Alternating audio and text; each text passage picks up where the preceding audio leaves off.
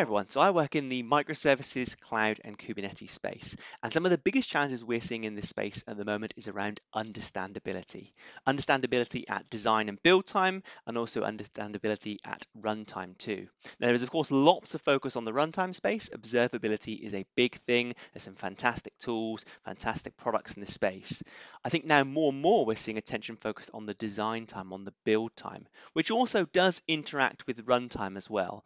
We're seeing things like service catalogs pop up. As you're building these complex, large distributed systems using microservices, using serverless as an architecture style, actually understanding what you're building, where things are, how they plug together, and how you solve issues, how you reach out to the teams that, for services you're dependent on, is a really big challenge. We're getting to that point now where more and more folks are adopting these architecture styles, adopting things like Kubernetes from a technology standpoint, and we are definitely bumping into observability, understandability challenges too. I'm Daniel Bryant. I'm going to be the chair of the upcoming QCon Plus, and I'm also the director of DevRel at Ambassador Labs.